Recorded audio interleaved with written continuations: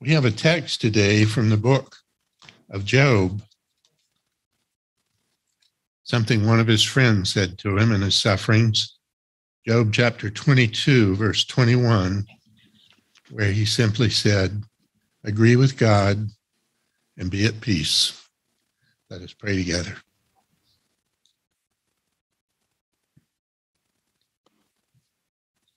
Let the power of your word and your spirit and the sharpening fellowships that we have with one another, let it bring the tranquility of divine order, salvation in each of our lives and the merits of Christ. And touch us, Lord, where our memories hurt, and bring healing. We ask in Jesus' name. Amen.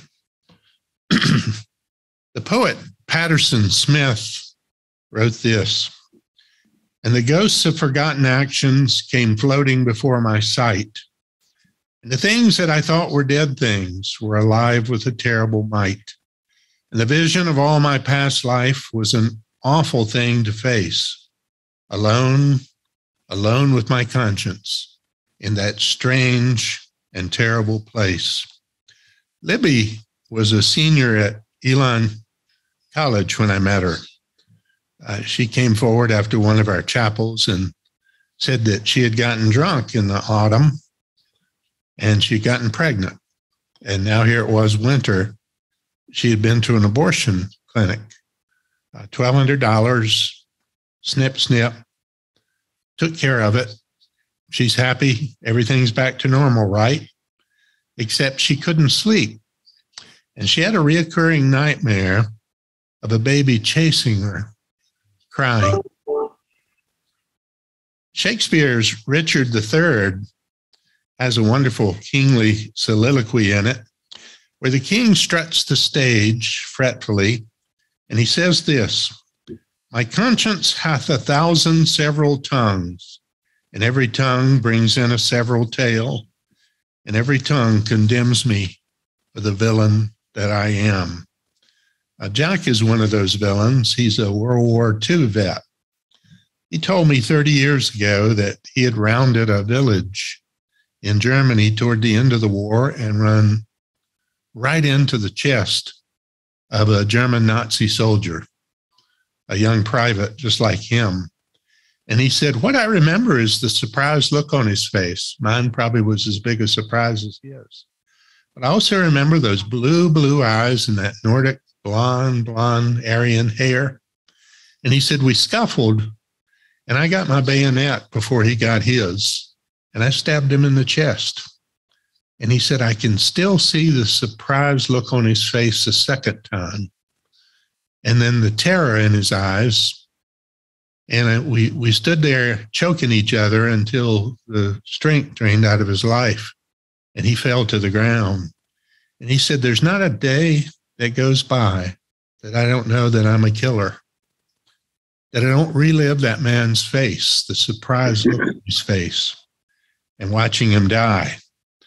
There's a popular song from our youth that you might remember by Barbara Streisand: "Memories light the corners of my mind, misty watercolored memories of the way we were." One of my friends, Ken, tells me that he had premarital sex with a lot of different women in his wild youth. And he said, "Though I'm married now for over 20 years, I've never cheated on my wife. But every time I'm intimate with her, every time I'm holding her in my embrace, I see a parade of other women come by. And my mind begins to compare and contrast. Remember that hot little number in Georgia? She looked like this. My wife looks like that. Or don't forget that girl in Charleston. She did it this way. My wife does it this way." And he said, "I have learned the hard way what the Bible calls adultery, an uncleanliness, a memory in your past that's with someone that's not yours to embrace." And he said, "The comparing and contrastings is so bad that it often renders me impotent." The doctors have a name for that, actually. It's called ISD. You ever heard that? Inhibited sexual desire. And often it comes from stringing ourselves out between so many partners, nothing arouses us anymore. It's the great trouble with pornography, too. Joan had a newborn baby back in the 80s. She dressed the little boy, cleaned him for the coming over of her good friend. They took the little baby out dressed and went to tea and lunch and came back and put the sleeping child in the crib. And then she went over to the closet and took out in a dry cleaning bag a wonderful dress she had bought that she was just about to fit into again, getting her figure back from pregnancy. And when she finished displaying the new dress to her friend, she hung the dress in the closet. Well, her friend actually said, shouldn't you get that plastic and put it back on it, but certainly get it away from the crib? Oh, no, the child's sleeping. Everything will be all right. So they went in the next room, visited for an hour. The friend went home. And when Joan went in to check on her baby again, the breeze through the open window had blown that plastic over that little sleeping toddler, and the child was dead in his crib from smothering.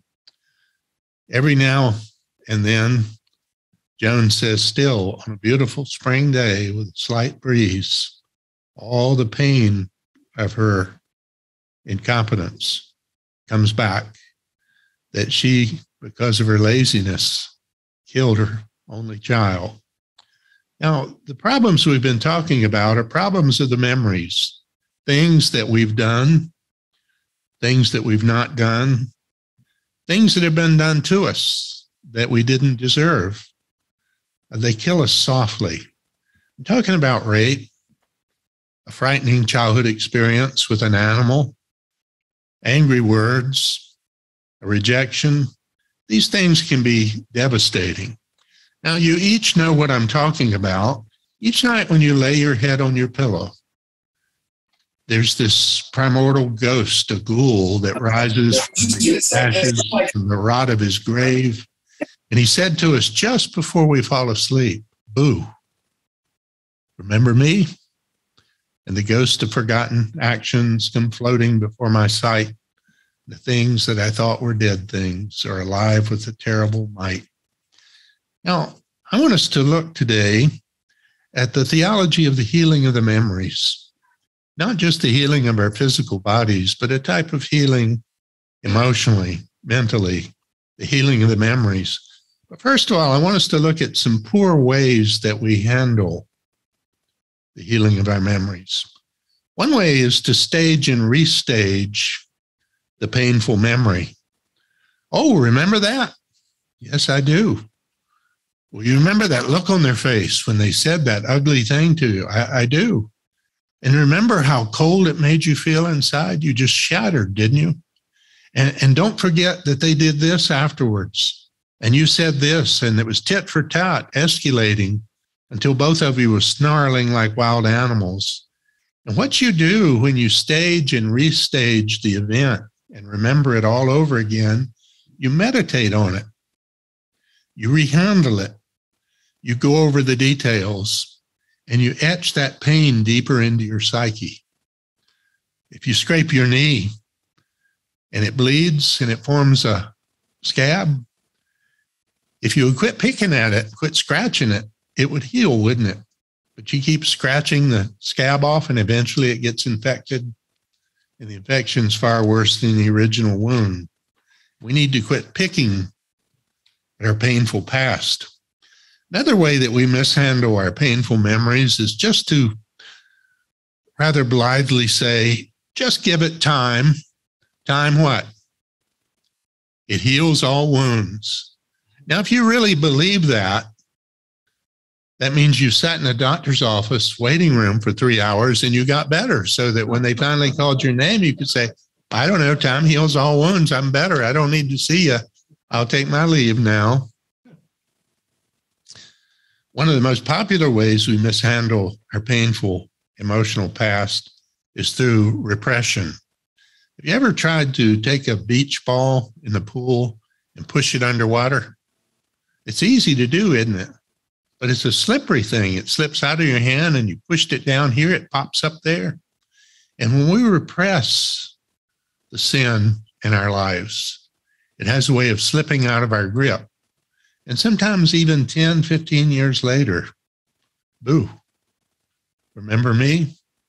And the ghosts of forgotten actions are there again. A psychiatrist actually told me that a really sick person with painful memories and emotional needs in their life can spend as much as 60 to 70% of today's energy dealing with the past. Will Rogers used to say, we shouldn't let yesterday eat up too much of today. And yet a person who mishandles their evil past can spend 70% of their energy repressing the past. Another inferior way to handle your sins is to rationalize and run away. Everybody's got a skeleton or 2 or 3 or 10 in their closet. I'm no different. And we just stay busy, stay in a crowd, stay in a noisy place, stay liquored up, or stay high on whatever our pharmaceutical du jour of the day is. Yet another way we handle it is through guilt. Now, the story usually goes like this with guilt. I was tempted. I gave in. I can't believe I did that, but I did it. That proves I'm a bad person. I hate myself. And that vicious cycle plays over and over again. It may help you to know something theologically. Sin in our lives is handled in only one of 2 ways. It's either forgiven or it's punished. Now I can point you to Russian literature, Dostoevsky's novel, The Brothers Karamazov, No, Crime and Punishment. It's about a young man named Raskolnikov, who's a brilliant student, but he's flat broke. He can't eat. He's having trouble buying his books, but he knows he can really contribute to life if he can just get his education. And one of the ladies that he does some odd jobs for is an old woman, very wealthy, who's lived her life and by his reasoning is close to death. And he says, why don't I just kill her and take her riches? I can finish my education and have a life that makes a difference. And so he rationalizes it ethically, the most good for the most people. He kills her. But then he's overwhelmed with guilt. And it's an expose of the psychological pain of being a murderer. He returns to the crime scene. He actually becomes friends with the detective. He goes back and visits the woman's home. He's seen at her grave often. And eventually, in the desire to be not punished anymore by guilt, but to be forgiven, he confesses the crime to the detective. Beautiful study of crime and punishment. Now, let's talk about Christ and our painful memories, because so far we've talked about how not to handle our painful past. The text simply says, agree with God and be at peace. Let's look at what it means to be agreeable in the will of God as for our sins, what's been done to us or what we've done to others. Now, Jesus knows you. Did you know that? He knows everything you've ever done. He knows everything that's been said about you and been done to you. Even your deepest, darkest secrets, that rape, those ugly words you shared. He knows these things. And Almighty God is still willing and able to meet you where you are and still bring a blessing out of your life. He's more eager to forgive you than he is to punish you. In fact, he says, look at the cross. I'd rather hurt myself than let you hurt anymore. The Bible says in Psalm 143, he heals the brokenhearted and binds up their wounds. Now, how does the Lord do that? By the cross, that was the atonement of our sins, and by our repentance and faith in Jesus, where we receive that atonement for ourselves. I grew up in the 50s, just up the road in Graham, Burlington, North Carolina, and we had a neighborhood bully. And yes, his name really was Butch. He was a couple years older than me and about 25 pounds heavier. And he loved to jump out and surprise me. And if he could, he would tackle me and sit on my chest. And he would pick up dirt and drop it in my mouth. And he would say, uncle, and I'll let you out. Well, you just would do anything you could, writhing in pain, trying to bite him to get him off of you, because you didn't want to say uncle. It was humiliating. And he would take that grass and just shove it right in your mouth. And as you mumbled and cried out, you were eating grass. He was a bully. Satan is that type of bully. When we sin, Satan likes to bully us until we cry, Jesus, that is. The text says, agree with God and be at peace. When Satan brings up our past, he likes to light his pipe, tamp it down a little bit, take a puff, and says, you're hurting, aren't you? Tell me about it. And his purpose is to get you to meditate on the sinful past, to etch it deeper and deeper into your life. I did it. It was wrong. I take full responsibility. Have mercy on me, Lord, in the merits of Christ. Now, when we go to Christ like that, 1 John chapter 1, verse 9, becomes what we call the Christian bar of soap. If we say we have no sins, we deceive ourselves. The truth is not in us. But if we confess our sins, he is faithful and just to forgive us of our sins and cleanse us from all unrighteousness. Now, often this type of forgiveness or spiritual healing is not enough. We need emotional healing that goes along with it. Now, Jesus healed the blind, the lame, the hot, the dying. He physically healed people all the time. But does Jesus heal mental illness? Can he heal our emotional past? If you look in the 5th chapter of Mark, you meet Legion, who was an emotional basket case. The Bible says he's nude, he's crazy, he screams, he lives alone in a cemetery, he's been chained there. And when he can, he gets rocks and bruises or bashes himself with stones. Would you say he qualifies for a mentally ill person? Jesus healed him, he saved him and healed him. And the text says literally, and he was in his right mind. So there's evidence that there's emotional healing, that he can put us back in our right mind. And that's hard for us to do because we humans live in 3 dimensions. We live in the dimension of the future, which we only have access to by our anticipation. But as soon as the future has come to me, that word me I just said is in the past. So the future is streaming to us through our comprehension and anticipation. And then there's this infinitesimal moment called the present. But the present is streaming out the back door of our life into the past. And we have access to the past by our memory. And this is where Satan knows that he can get us and put a rock in our shoe that we limp with the rest of our life with devastating emotional pain. Jesus, though, teaches us he's the Alpha and the Omega. That's the beginning and the end. He was using the alphabet, saying, I'm the A to Z. I'm the beginning and the end. Christ is not trapped into the future or the past or the present like we are. Do you remember when Jesus defended himself as the Son of God? He said of himself, I am that I am. Not I will be, or I used to be, and not I am for this brief moment. But he said, I am the eternal now. I am outside of time and space, outside of the material world, and I am born in it incarnationally, but I am the Lord of the past, the present, and the future.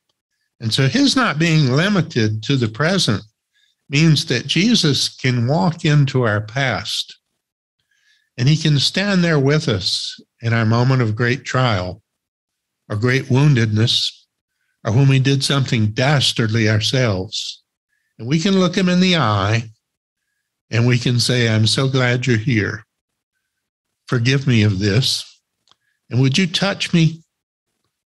Would you heal my memories?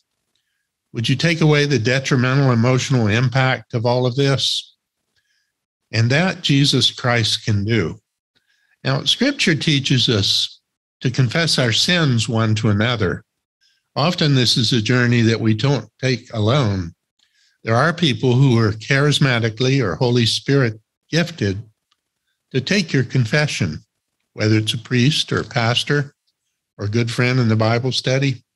And often they can walk with you back into that painful past and help you into Jesus' present and help you experience the mercy of the Lord in your past. Now let's talk about staying healed. You can catch the flu, can't you? And if you don't take care of yourself, you can have a relapse. And if you don't take care of yourself in the relapse, my wife says you can have a collapse. So you can have the flu, the relapse, and the collapse. And it's the same with the healing of the memories, the same with forgiveness. We can be forgiven, we can be healed, but we have a relapse back into our old ways. Now, here we need to understand that Satan is called the accuser of the brethren in at least 3 places in the Bible. And he says that he accuses them when? Day and night. The word Satan actually means adversary, one who is set against you. Christ is absolutely committed to reestablishing God's image in you that was broken in sin and the fall, to make you Christ-like. But Satan is equally committed to destroy that image of God in you. And if you're forgiven, he wants to take away your knowledge of the healing of the memories so that you walk in the pain of that past that he accuses you of day and night. He loves to say, you did that, didn't you? How bloody awful. I don't know any Christians who do such a thing. You must not be a Christian. You're just beyond the pale of salvation. You're worthless. I'm so ashamed of you. Aren't you ashamed of yourself? Now, the key is to arrest your thoughts and take them to Christ and his word. Let me show you how that works. If I have a glass of water up here that's pure and somebody puts some dirt in it, the water turns dirty. How can I get the dirt out of that glass? I could just take the glass and pour it out and fill it up again. That's one way. Or I could extrude the dirt out of it. I could take a higher density liquid like, say, mercury, and pour it down the side of the glass. And since mercury is heavier than water, it flows to the bottom of the cup, and it fills up, and it extrudes the dirty water over the sides and out until you have it filled. The Word of God is like that in our lives. The Word of God comes and fills us as we memorize it, as the Spirit applies it. And it can replace the pain of the past with thinking about that in terms of Christ and the cross. Now, here's the key. Every time Satan accuses you of your past, remind him of his future. He doesn't have one. Every time he accuses you of the past, run to the cross and remind Satan of what Jesus has done for the forgiveness of your sins in the cross. Agree with God and be at peace, the text says. I agree, that happened. I take responsibility for my part in that. Christ, forgive me. And now let me learn to think about that past event through the lens of Scripture. How can a young man keep his way pure, the psalmist wrote? By guarding it according to thy word. I have laid up thy word in my heart, O Lord, that I might not sin against thee. So when Satan comes along and he says, you did that, didn't you? Tell me about it. Just simply say, no, I'm not going into the details. That's forgiven sin. And that sin helped nail Christ to the cross, and I did it. I'm responsible for that. But he rose again, and he comes to me as a peacemaker and offers me his blood as an atonement for my sins. And I'm going to think about that, Satan, not what I did, but what Christ did for me. And if every time Satan titillates your memories with your painful, sinful past, if you run to the cross, Satan hates the cross. And if he stimulates you and the only good he gets of it is you run for the cross and kneel there, then he's going to back off and find some other way to try to come at your life.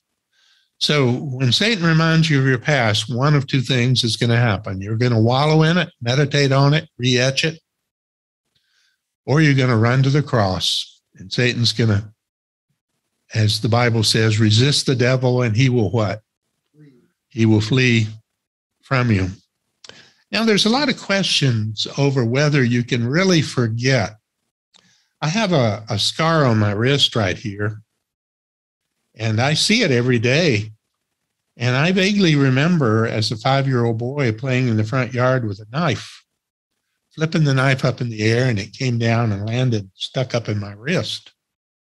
And I remember playing foolishly with a knife that I shouldn't have had. I've forgiven myself for that. I've forgiven my brother for putting me up to it. I still have the scar, and I still have the cognitive awareness of how it got there and what I did, and my responsibility. But you know what? It doesn't hurt anymore. So at least the Holy Spirit can take away the detrimental emotional impact of the painful scars you bear in your memory. I do believe that you can actually forget. You know, people are always telling us, pastors in confession, something that they've done. And then sometimes 10, 11, 12 years later, they're depressed and you didn't look at them right when you shook hands at the door, and they think that you're judging them and don't love them anymore. And they'll come in and want to talk to you, and they say, "You're holding my past against me, aren't you?" And I'd say, what are you talking about? Well, at the door of the church, you weren't friendly. I could see in your eyes you looked down on me. You didn't believe in me. And I'd say, "I don't know what you're talking about. Do you remember 12 years ago when I told you I did thus and so?"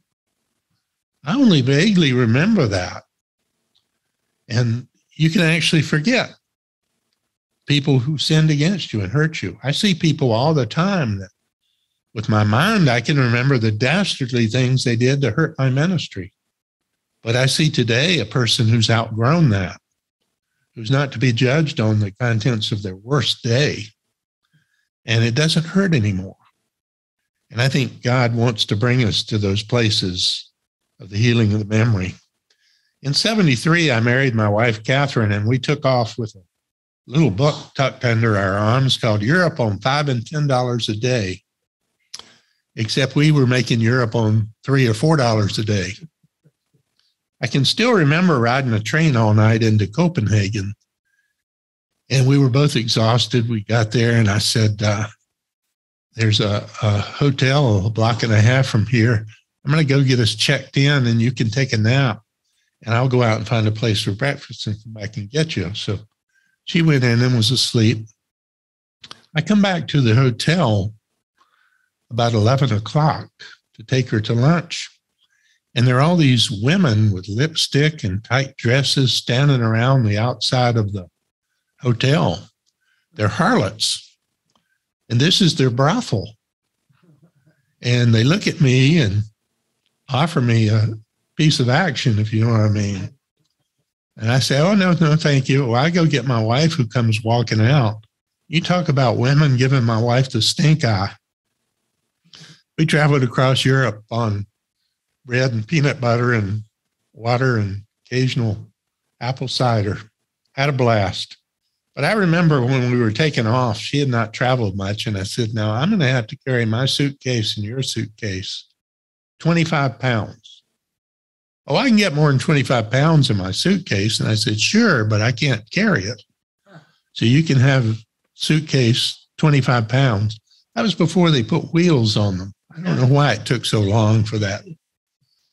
Anyway, we were traveling across Europe, been there a couple of months, and we're in Spain. Franco still alive. We're in Spain. Catherine's suitcase, due to souvenirs from Scotland and Wales and England, Scandinavia, and Germany, she's got a 55-pound valise. Mine's still 25 pounds.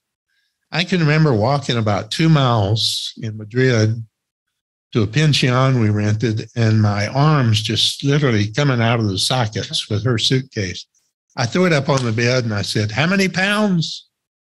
25. What do I do with the rest of the stuff? Ship it home or give it away or take it and put it in the dumpster. And she was wailing, whatever, but we managed to send a big package home and 25 pounds. Often we go through life with excess baggage, don't we? And it literally pulls us apart at the joints. And Scripture teaches it doesn't have to be like that. When God forgives, it says in the Psalms, as far away as the east is from the west, does he remove our transgressions from us. Now, he didn't say as far away as the north is from the south, or else you could have found your sins, because you can find the North Pole and South Pole, can't you? Well, where's the East Pole? Where's the West Pole? It also says in the Old Testament, God says, I will remember their sins no more. So that you confess a sin to the Lord. Satan accuses you of that sin 2 weeks later, and you go to the Lord and say, I'm so upset, Lord, I need to ask your forgiveness for this sin. And he said, what sin? You confessed that 2 weeks ago. I don't remember it anymore. What are you doing remembering it? You don't strive with God. You remember, agree with God, and be at peace. Agree that the cross paid the penalty for all human sins. And when you repent, that merit is put in your account. All sins can be forgiven. And you can go on and on. It says, though your sins be like scarlet crimson, they what? They can be washed as white as snow. And I always remember the enigmatic book of Revelation. He takes our sins and casts them in the depths of the sea. And then the book of Revelation says, and the sea shall be no more. Do you see how complete the forgetfulness of God is for our sins and his mercy when it's applied? And we can agree with that great mind that beats back of the universe.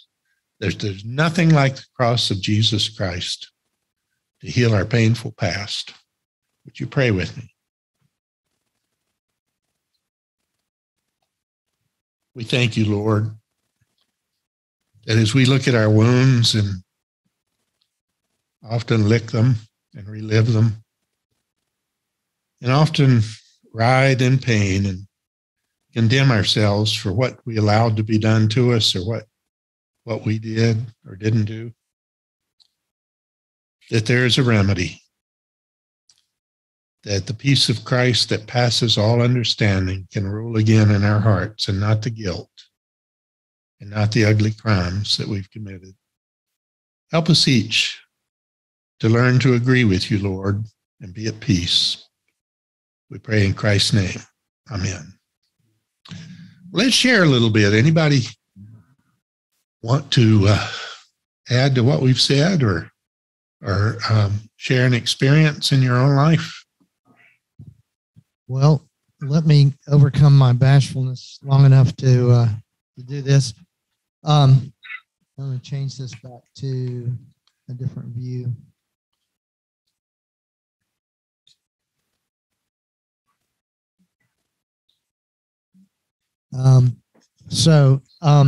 Yeah, I wanted to say, yes, for me, the important thing was knowing that when I confess my sin, God just removes it completely. He's faithful to forgive me. And there were sins that I dealt with for a long time in my life. You just get embarrassed. You have to keep going back and apologizing for the same thing over and over again. And it reminded me of when Rick was talking about the soil conversations, that you have to not just cut the weed back. You have to pull the weed out. And I had to help a friend who had who had some issues with some lust issues with his wife caught him. We prayed for him to be free from that. But the devil doesn't stop.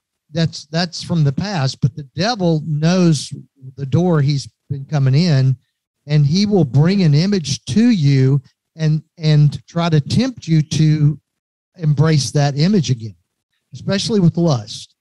And so I know in my case, I had to get to the point where I just said, no, I'm ripping that out of here. I'm not falling for that anymore. And when an image, an intrusive thought from my enemy would come, I'm taking this thought captive to Christ. I don't want to think about that. Jesus, I'm giving it to you. So it's not that. And his wife, sometime, well, did you think about this woman? He said, well, her image came to me, but I didn't think about it, didn't accept it. She still felt like he was guilty because he was being tempted. And we're not sinful for being tempted. That is what the devil does. We are sinful when we embrace it and take it in and respond to it. So that's the thing. There are people who struggle because they're still being tempted. And that is not sin. Being tempted is not sin. It is embracing it that creates the sin in us. So I just want people to be free from that kind of thinking.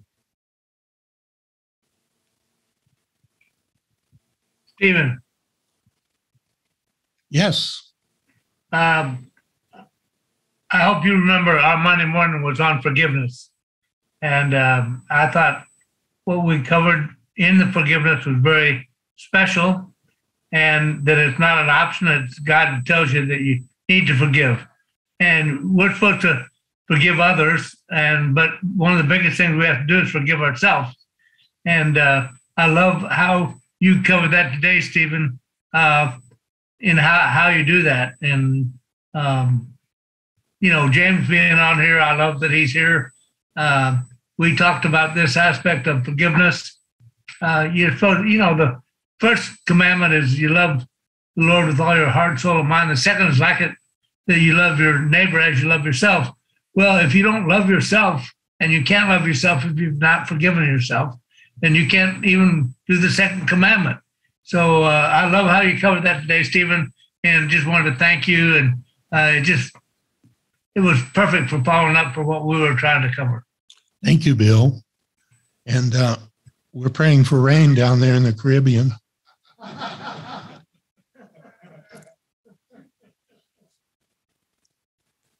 I'm thankful and I'm blessed. I don't know if Steve Ellis is there today, but I remember visiting him here today. So anyway, hope you guys are all doing well. Look forward to seeing you next week. Thank you, Coach.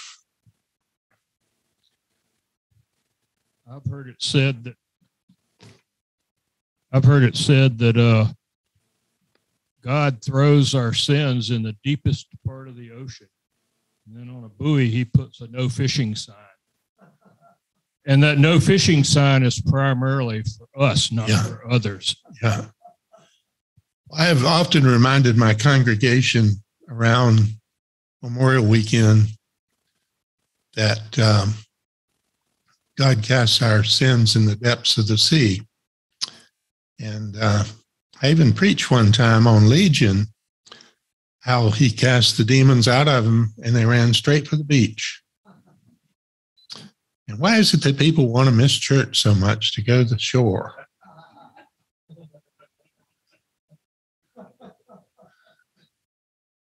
Don't fight with the guy that has the microphone, people. Anyone else on forgiveness?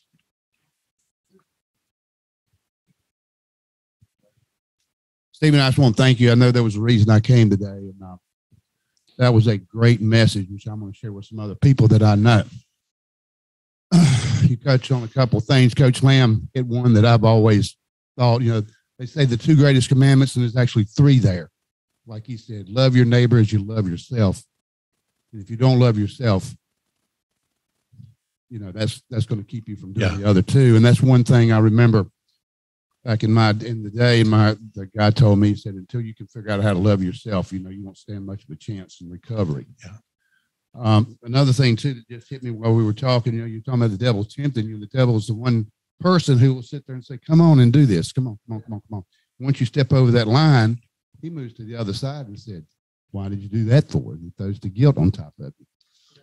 And another thing you were talking about too, Stephen, real quick, which reminded me is that, it's how we've heard it said that when God opens one door, when he shuts one door, he'll open another one, and the devil's willing to do the same thing. Mm-hmm. But that was a great message today. I really appreciate it. And it was just an awesome message. I just wanted to share those couple of thoughts that I had, but thank y'all so much. One of the tricks or blessed disciplines is to memorize scripture. If you're having trouble with, say, anger, go through and memorize everything the Bible says about anger. And often when you get angry, the Holy Spirit will flash those Bible memory verses in your mind.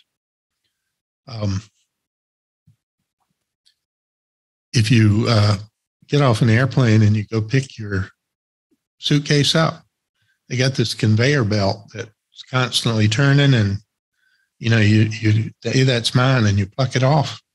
I have a conveyor belt in my mind that's got Bible verse after Bible verse memorized. And often when Satan comes to me, the Holy Spirit will speed that conveyor belt up and it'll stop, and this light blinks and this clarion of bells goes off. And you say that verse to yourself and you think, well, that's really trenchant to what I'm dealing with right now. And you're able to use the strength of that verse let into your life to extrude the dirty water out. The Word of God is heavier than anything in your life. And just flee to that. But memorize Bible verses that deal specifically with the sin that you're struggling with. Lust, divorce, bestiality. You can go down a long list. Anyone else? I just wanted to say, when you said that, it reminded me of the jukebox and the Holy Spirit punching like A12 for bringing that up. J316. Right. Let's move beyond the lesson a little bit, and maybe you have some announcements you'd like to make, something you'd like to share. My wife had surgery this morning. She was first in line. She had to be at the hospital at 5. And we got a call just before I came over here that she was out. And there was no tumor. There was no primary source of the cancer. It was all in little specks here and there that scattered. And they said the medicine should take care of the rest of the cancer. So we're expecting a good outcome. My son Brian drove me over today in my doddering old age, and we're going to go see the little lady in a little bit. He's the one that looks like me, but not quite as handsome as his old man.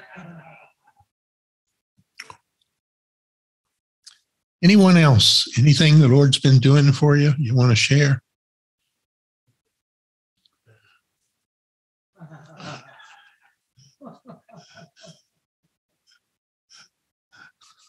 He had no form of comeliness that we should desire him.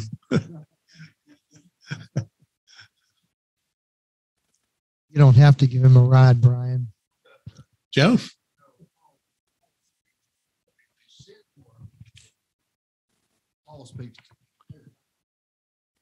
Paul speaks to the subject of how complimentary it is to be sinful and then be forgiven of your sins. He says, so what does that mean? Does that mean you really ought to sin more so you can be forgiven more? But Paul addresses that, doesn't he?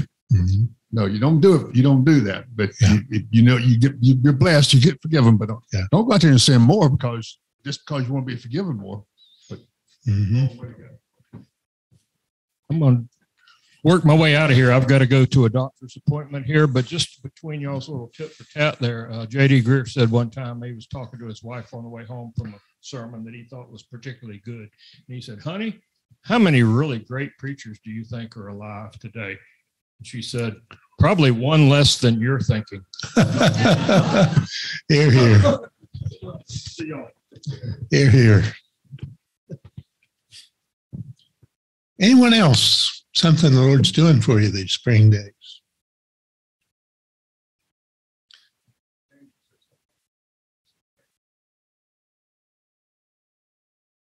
James, I know you got something that's just brewing up there, brother. Yes, I have to admit, I just want to say thank you for inviting me today. It's amazing how God knows exactly what you need and when you need it. And Coach Lamb's, talking about forgiveness this on Monday, and I kind of shared the testimonial there and everything about Coach Lamb and helping me with an issue. But just today, this has been even more beneficial for me because we were just talking about on yesterday. I was telling you, Steve, how Coach Lamb on Monday morning, we have a men's Bible study on Tuesday morning that we needed to go to, and then I had another one on Wednesday that this guy who left that Bible study went in the western part of the state. So we do a Zoom on Wednesday mornings, and we got our Friday mornings, and this is what was missing on Thursdays. I needed something for Thursdays, and God allowed you to put this here this day for me, actually, because and the Bible study yesterday, we were talking, frankly, the Holy Spirit, I hope this isn't offensive to anybody there, but the Holy Spirit was convicting me because, the Holy Spirit allowed me to share with the guys yesterday when the guy was talking about abortion. The guy on Friday was talking about abortion, and he was talking about women and how it affected as a women. And frankly, I share it with the guys that the bottom line is, if a man actually participates in that it can have that same type of effect on them, because frankly, it was a situation when I was in college that but to sum all this up, it had haunted me for years that I didn't stop a girl from having an abortion. And one of the things that came out of Bible study yesterday was it challenges me and haunts me like it did because I hadn't forgiven myself. And being here today, God allowed you to minister to me. See, and I just want to tell you, I appreciate you. Thank you so much. Because, yes, I know God has forgiven me and everything. God has forgiven her or whatever. But when I look back at that, and I raised 3 boys, and the fact that I didn't have a girl, and in the back of my mind, I felt like I was being punished because that was probably my daughter that the girl may have aborted. And but hearing this today and what we had yesterday and Coach Lamb on Monday, God's feeding me about that forgiveness of letting go, if you will, and allowing that Holy Spirit, if you will. Yes, as you were talking about with the knife, the scar is there, but the pain doesn't have to be there, if you will. If a person will just realize that the mistake that was made then, Jesus went to the cross and paid a price for that sin, just like all the others I committed. And the way that I've been able to accept and forgive myself and know that Jesus has forgiven me for those other things, I don't have to carry that burden either, if you will. So, the message, yes, I was conveying to the guys yesterday, though, is that if a person can participate in that and not look back and not, feel some remorse or realize that and even though I have to let go of it, it's less than human for me to not look at that life that was lost even before it was born, and realize that even as a man, I couldn't make that final decision, but the fact that I didn't speak out, and we need to take a stand for that. And when it comes to abortion, it's yes, people talk about choice. As men, if we have a role, anything that we can do to prevent it, I need to do that, if you will, speak out against that. But I just want to thank you today for helping me and ministering to me about forgiving and forgiveness and forgiving myself. One of the ways to remember what we talked about today is the tautology that says, don't ever let what's happened to you be greater than what Christ has done for you. Amen. Don't ever let what you've done be greater than what Christ has done for you. The atonement of Christ is more powerful than any sin. Steve always is good about getting these teachings up on the web, and you can also get this in printed form, written form.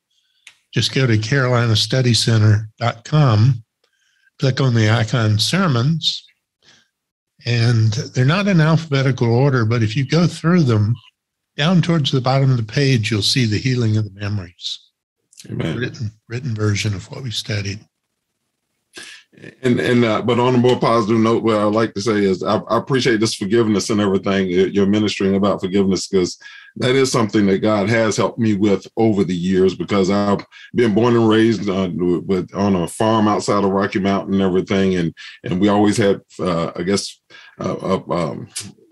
plenty of food from that farm to give away. And I was a very giving person, but I was of the premise growing up, fool me once, shame on me. Fool me twice, shame on you. We're going to let you get over there twice and everything. And what God dealt with me on that was that when it comes to forgiveness, even if a person takes advantage and everything, if I hold on to that and don't forgive, we have to forgive, not just because we need to do it because as God has forgiven us, like he said, but a person not forgiving, that's like if you do something to me and I don't forgive you, that's like me drinking poison and hoping you die. I mean, it can't do anything to you, but it can eat me up inside and everything. So I got to make sure that I do forgive and even ask for forgiveness so that I can let that burden go and it won't have that adverse effect on me, if you will. So you have to be willing to forgive. Well, our time is up today. Let's bow and pray. And now go out into the world in peace, have courage, and hold on to that which is good.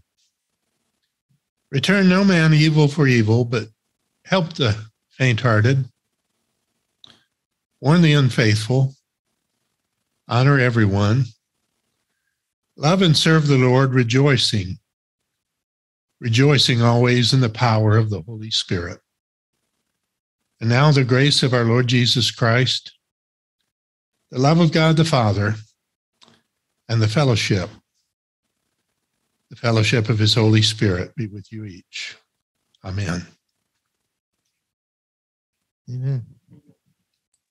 Good to see you, James. Thank you all so much. God bless you. I look forward to meeting you next week. Yeah, man. It's great. Have a good week.